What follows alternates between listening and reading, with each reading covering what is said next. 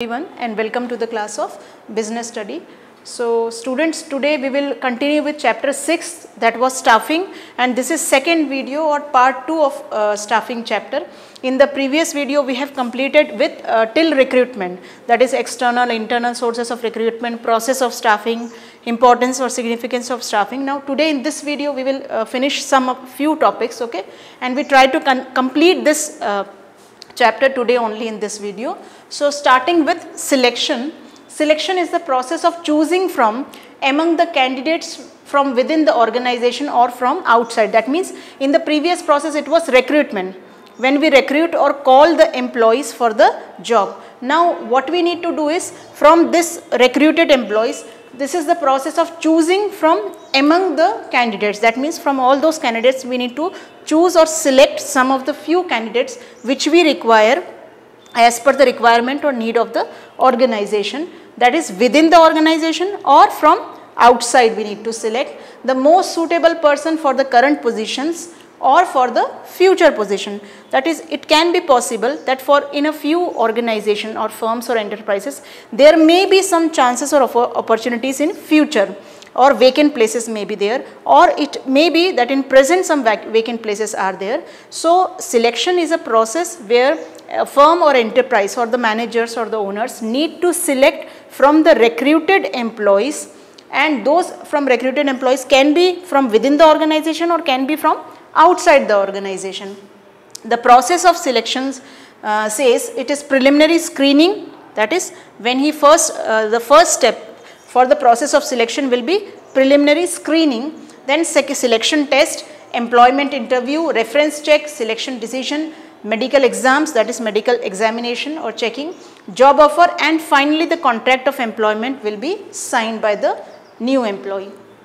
The successive stage in selection processes are: first is preliminary screening. When we say screening, means it's just a process of checking or verifying the documents after applications have been received. That means when applications are received from with the recruitment process, some of the candidates who have presented or submitted some application for their profile, so they are properly checked. So all these documents related to the particular employees, okay, or candidates, it is verified or it is checked properly as regarding the qualification and etc. by screening committee. Screening committee means the managing board or of director or the managers who are going to, or the screening committee which needs to select or check or verify the particular person according to their qualification and other such aspects.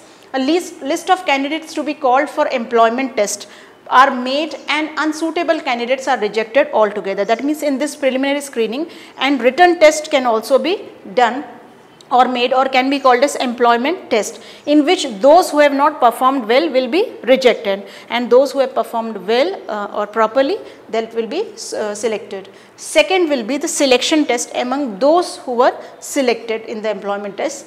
These tests include the psychological test, which are based on assumptions that human behavior at work can be predicted by giving various tests like aptitude test, personality test, intelligence test, etc.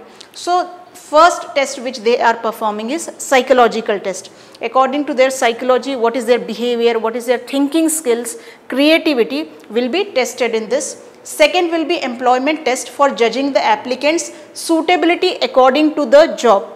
That means according to the requirement of the job, their employment test will be done, in which the aspirants or the candidates must be judged or must be checked according to their working qualification or working activities. Third is employment interviews. After this employment test or the psychological test, they are performed with employment interviews, in which they are being interacted by the owners, by the committee which has been there.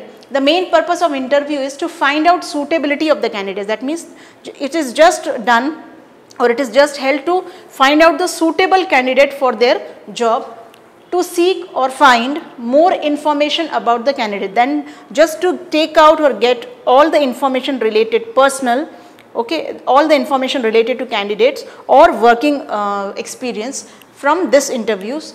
Then third, to give the candidate an accurate picture of job, with details of terms and condition. Then in this same employment interview, it is also cleared if we feel, that is if the managing or preliminary screening committee, if they feel that the candidate is very good, very suitable for our enterprise or firm, then they used to tell the terms and conditions which are there in their firms or enterprises, and he has been informed about the accurate picture of the job. Then fourth process in this is reference check. That means whatever reference names, that is the name of reference can be of friends, can be relatives, can be of certain entrepreneur, so or can be of certain place or certain job where he was doing before that. So prior to final selection, the prospective employers makes an investigation, that is verification of the references supplied by the applicant in his profile. He undertakes a thorough search or a collection of information into candidates' families, that means his family background, his past employment wherever he was, education, his police records, everything must be checked or verified properly in reference checks. Then fifth comes selection decision. Now after undergoing all this process, employment test, psychological test, verification of his documents and everything, after that the selection decisions is to be taken. So a list of candidate who cleared the employment test, all the list of candidate who have cleared the employment test, interviews and reference checks, that is 3 process before that, is prepared, and then select candidates are listed in order of merit. That means in order of their points which has been assigned to them, in order of merit they have been selected, it is given. Now sixth is medical or physical examination. That means after the selection procedure, when a suitable candidate is been selected by the committee, then they need to check or verify their physical medical examination must be performed. So just to assure that physically or mentally that person is good, is healthy, which is a requirement for every employee.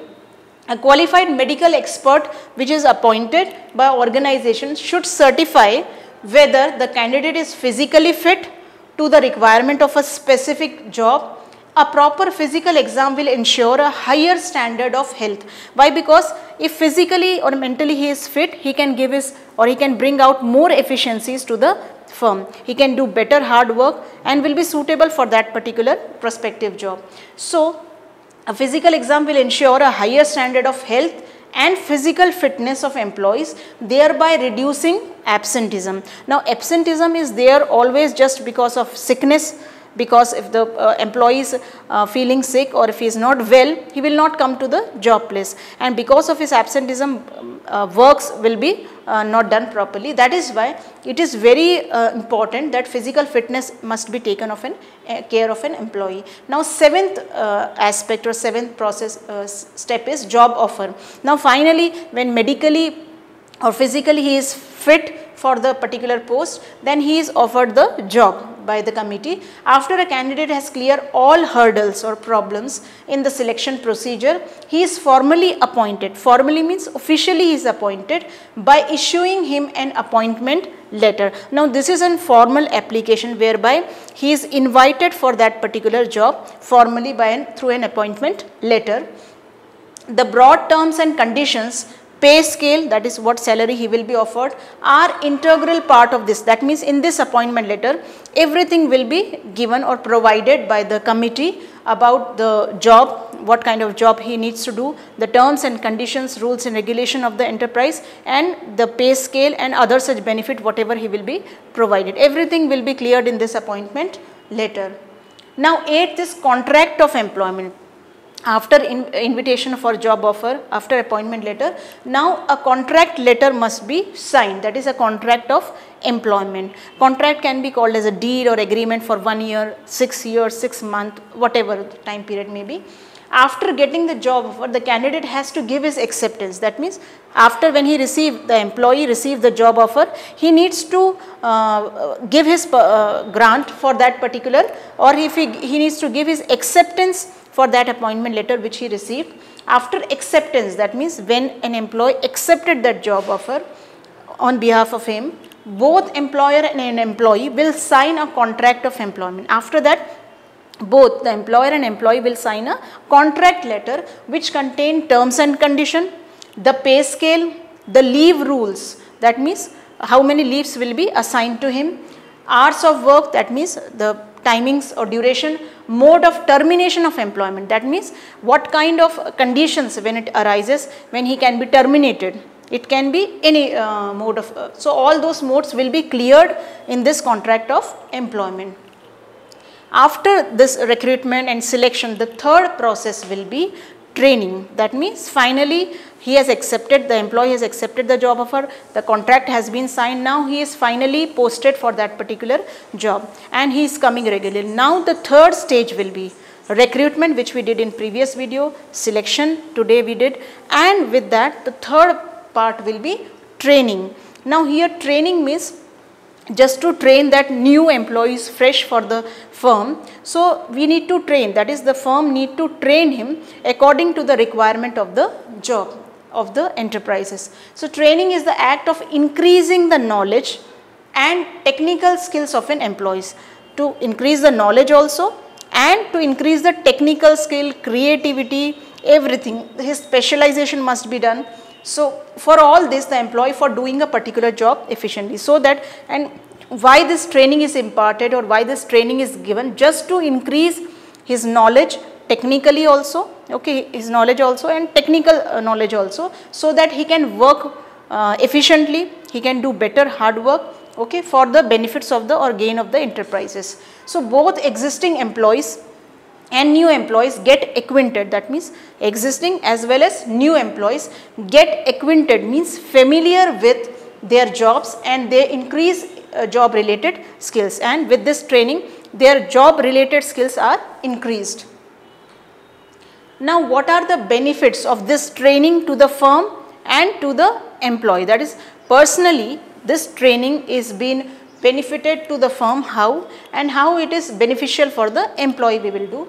Now first is for benefit to the firm in regards avoid wastage of time, that means if an employee is well trained, skillful, specialized in that his field, then it avoid wastage of time, he will consume less time in performing the work, efforts and money, that is cost involved in the trial methods will be less, okay, because the employee is trained. This is the benefit for the firm.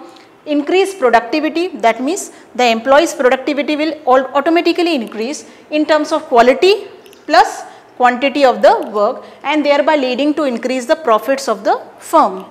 Third benefit will be equips future managers to take over in emergency. That means this particular trained person will equip or will train other future managers also, other future employees also in terms of work, because he is already trained, now he will be giving training to other juniors, okay. Increase employees morale, and when he is properly trained, his confidence will be increased. Decrease absenteeism, he will be less, always be present in the firm or enterprises. There will be decrease in absenteeism from the work and turnover, okay. Response to fast changing environment, when he is well trained, he will respond properly, efficiently to the changes which are take place in external environment. The changes can be technological changes, changes in consumers' state of mind, their habits, likes, dislikes and so many other things. So whatever aspects or whatever changes which are dynamic, which are changing or taking place in external environment, he will be more familiar to them, and he can adapt himself according to the changes in the environment when he is well trained. Decrease supervision, that means the managers or the top level need not supervise him. Why? Because he is already trained, he is master or specialized in his work, so need no supervision. Standardization of procedure and safety of operation, he will take care of the standardization of work and the procedure he will follow properly in terms of the trained person to the firm. Now what are the benefits to the employees? That means a new fresh employee, when he is trained, given training, what kind of changes or what are the benefits given to him? First, improved skills and knowledge, so better career opportunities. That means the employee himself, he will increase his skills, creativity, his knowledge because of training which has been a help to him. So he can better increase his career opportunities, better performance and higher earning. When he is well trained, he can have better earning, he perform better efficiently, he can have a better performance and can have a better salary or earnings. It makes employees more efficient, so less chances of accidents. That means the employee is well trained, skillful in that particular work, so there will be less chances of accidents or errors. Okay. Increase satisfaction and morale of employees, and the worker or the employee will be satisfied thoroughly, and it will increase his confidence in doing the work. Now, what are the training methods after this? Training, of course, it's a process of increasing the knowledge technically also and intelligence level also. So, what sort of training methods can be employed by a firm or enterprise? The first is on the job method. It refers to the methods that are applied at the workplace. As the name suggests, on the job method means all this particular method will be used or applied on the job only. That means in the firm only. He will not be sent outside.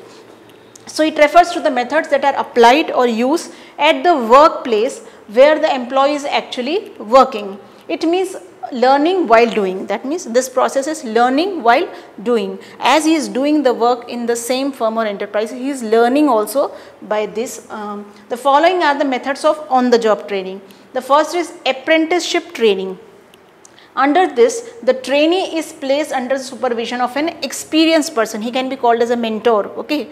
So, in regards to an experienced person or a senior person, that junior or that new employee or trainee will be given a place, and he will be learning from his seniors. Okay. An experienced person who is a master in his work, who imparts him necessary skill. Imparts means provides, gives. So, that senior person give knowledge to that junior employee or a trainee related to certain skills, some activities, and regulates his performance. That means actually that senior or a superior will control the performance, control the errors, mistakes which are done by the trainee or a junior in the process of doing the activities. So, the trainee is given stipend while learning, so that he or she can enjoy, earn while you learn schemes. That means he is given a stipend, he has given a certain salary or a minimum salary while learning, while doing the work under the apprenticeship, that is under a particular mentor. Second method in this on the job is internship training. Under this method, an educational institute enters into agreement. Now, under internship, an educational institution which will be added to the firm or enterprises just to enter into an agreement with industrial enterprises for providing practical knowledge to its students by sending them to business organization for gaining practical experience. Now, here what I mean to say is, a firm or an enterprises, he sends his trainee or his employee to an industrial house where he will do or he will see or observe the work which is done practically, and by that he will learn some aspects of doing the work, which can be called as internship training. Now, third is induction training. Okay. Now, in induction training is a type of training given to help a new employee in settling down quickly into the job by becoming familiar with the people, the surroundings, the job and the business. Now, here induction basically means when a new employee comes or joins the firm, he is being introduced to all the employees who are at present doing the work in the firm.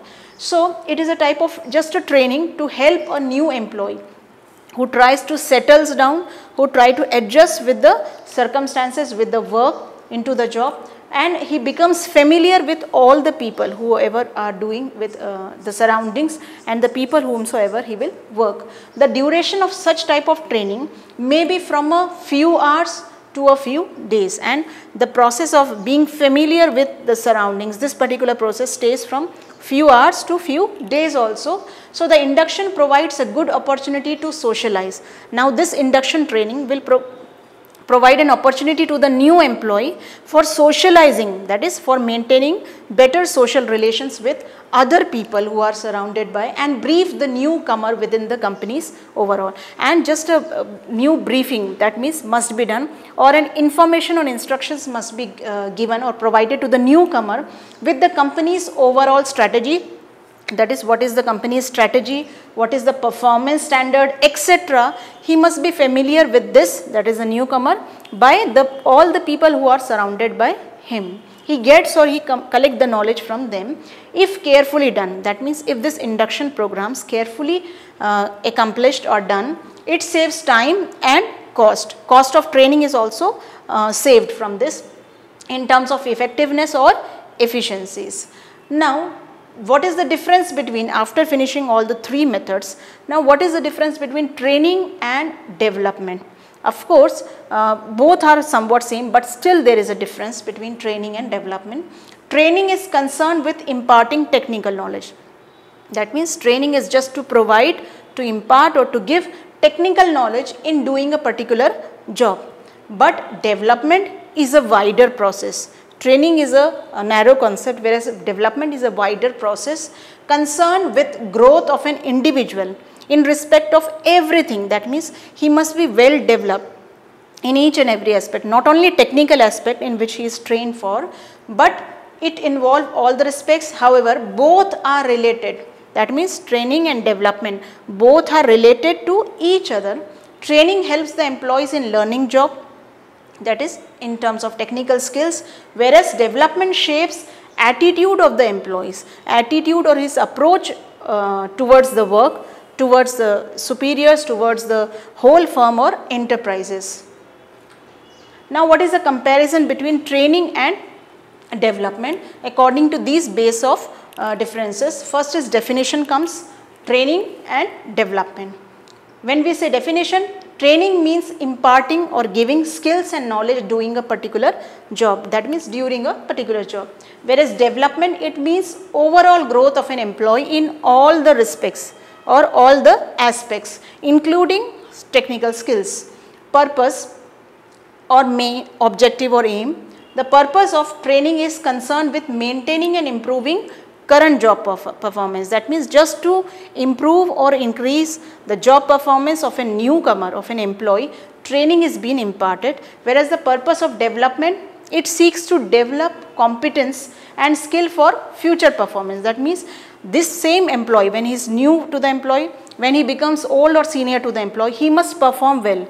His attitude, his approach towards the work will be good, and that is why we perform the development process.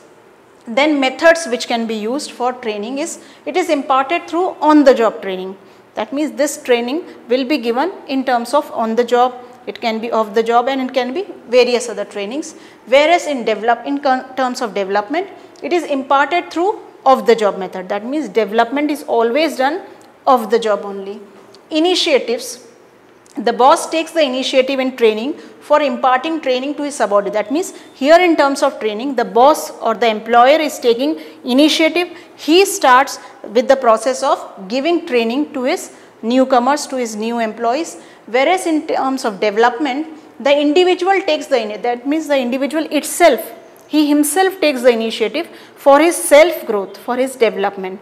No superior or seniors or other people will take initiative. He himself needs to take initiative for his own development.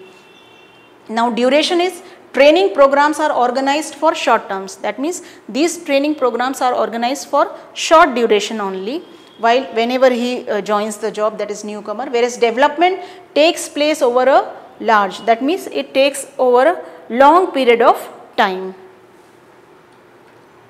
So dear student, this is all about today's video, and we will meet again in the next video and starting with the next chapter, that is organizing. Till then, thank you, goodbye.